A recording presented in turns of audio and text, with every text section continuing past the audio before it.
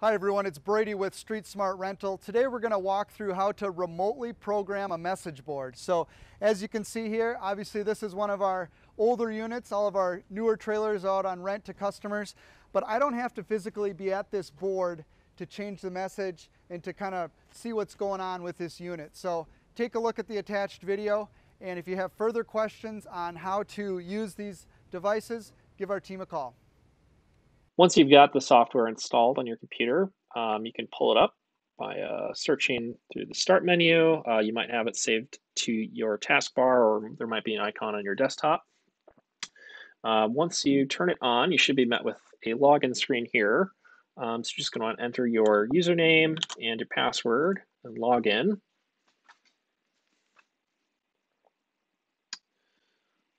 Once you log in, you should be greeted with a view showing all of your units. So first things first, let's just take a look at how the software is structured and how the UI is laid out here. So at the top left, you can see kind of a folder structure that you can use to organize your devices. Maybe you have multiple projects and you want to group them up that way so you know which is where. You can see here we've got kind of an example folder set up. So we've got one message board in here and a couple others kind of back at the root level. So you can navigate and create new folders. You can do that with this button up here.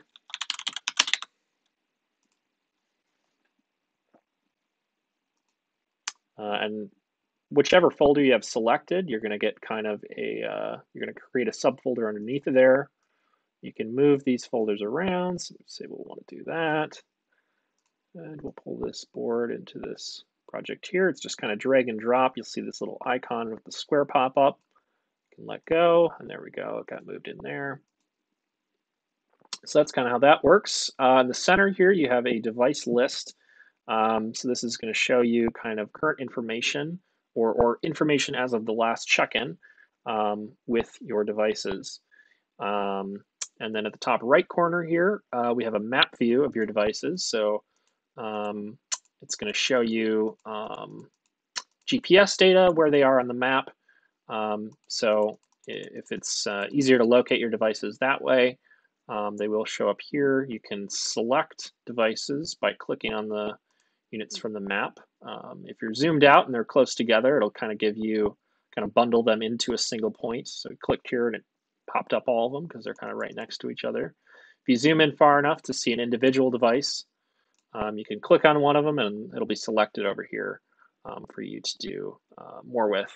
Whenever you have a device selected, over on the side panel here, you'll see kind of more information about the device, last activation, last time it was communicated with, and it's kind of just more detailed information on the unit. So that's kind of the structure of the software here. So next thing, we're just going to kind of quickly go through different statuses of the units here. So this status column here is going to indicate what the unit was doing the last time the software talked to it. So the green hexagon is okay status. That's good. It means the last time it communicated with the unit, there were no issues, and it's working correctly. You'll be able to see the preview of what is actually playing on the message board here, or what was playing the last time the software successfully communicated with it.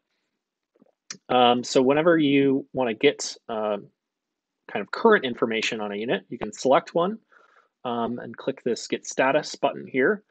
This is going to refresh the communication to the controller, and if there's a message playing, it'll refresh here. This should also update the voltage information here, indicating the current battery level of the trailer. Some units you'll be able to also click this Get Modem Informations button.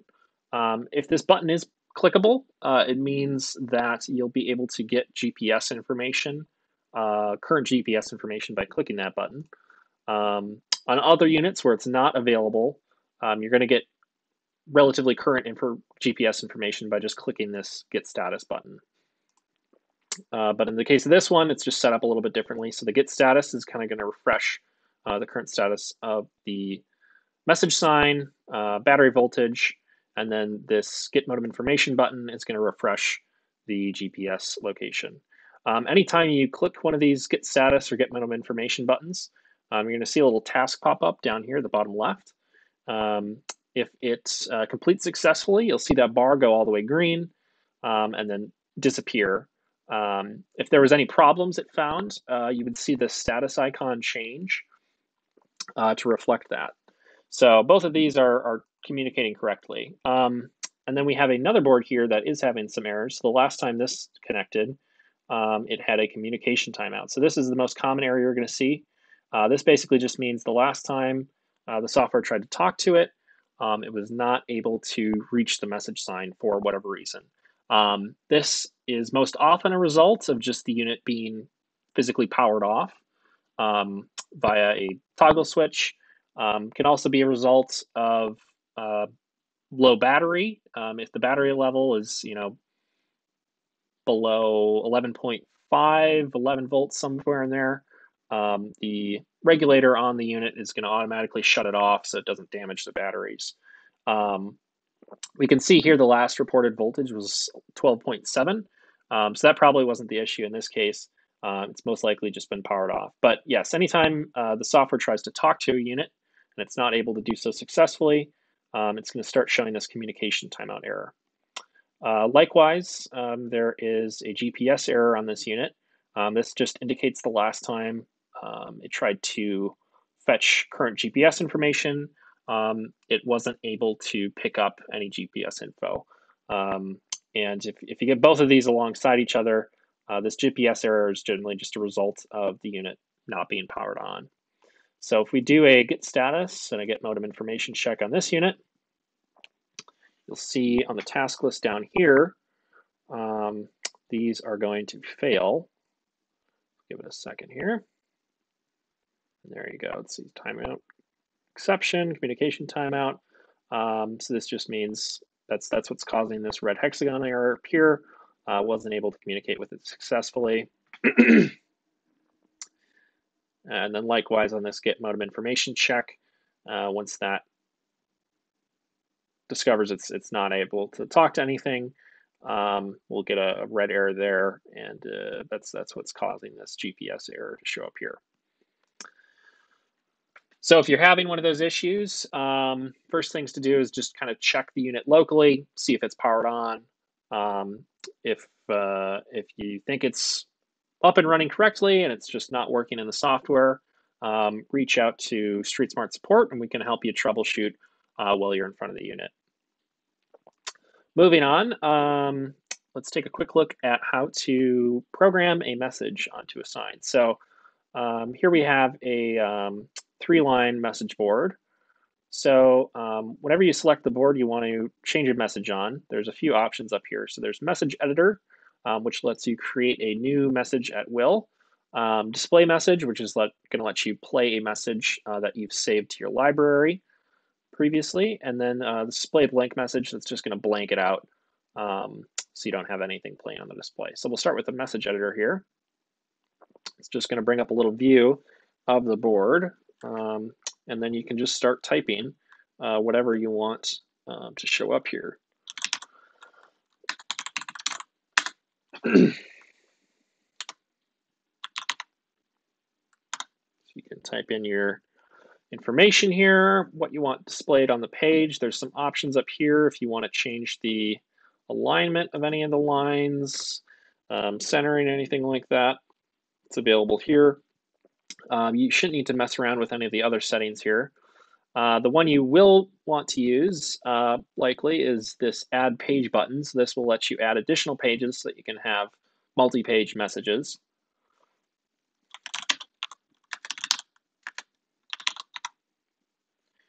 And then you can use the arrows down here to move back and forth between your different pages, and you'll get a info here about what page is playing. If you click the play button down here, this is just going to give you a preview of what it will look like. So you can see it's playing the message there.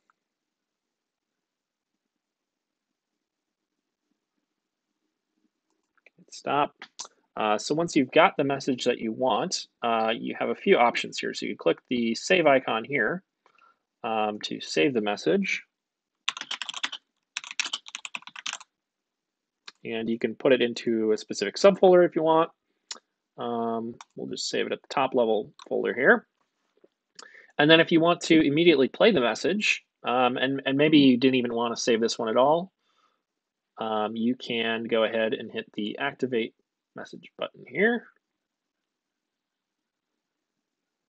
It's going to try to pull the board, make sure you can talk to it. If it is able to, you'll be able to click this display message button. You can click that. And we can see down here, if it's working successfully, you should see those bars go green. That's good. And then we'll give it a moment. We should see it update. Yep, there we go. So we've got the current message playing onto the board itself.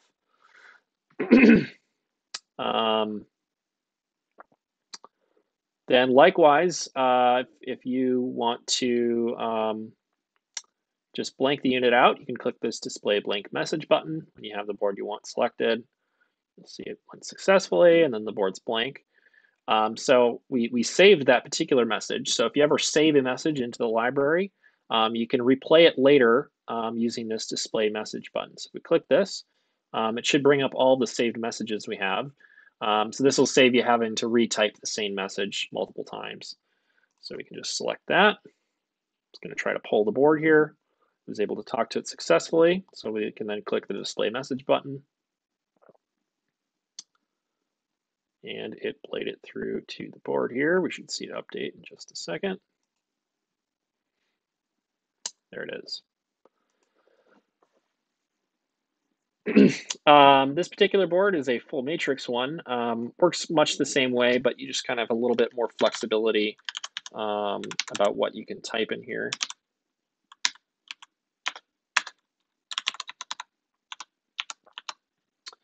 Get more information in here. And if you are working with a full matrix board, you can also click this auto font button if you need to type in a larger message, and it will kind of automatically resize your text to be able to fit, if you so desire that. Just be aware that you might cause issues with readability if you fit too much text into your display here. And there is an upper limit there. You'll start to get this red box if your message isn't fitting.